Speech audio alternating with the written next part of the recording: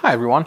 In this quick video I just wanted to show you how you can connect the Panasonic TV running Android TV operating system to a network, to a Wi-Fi network. As we can see here, we already have a mention that the Wi-Fi is not connected, so all we need to do is press the home button to get to the home screen. Then by using the arrow keys, we can navigate to the settings app on the top right. Select that, and then we can see the first option is network and internet.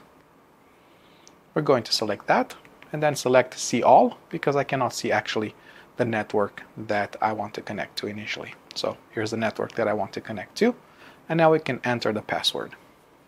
Bear with me for a few moments whilst I do that.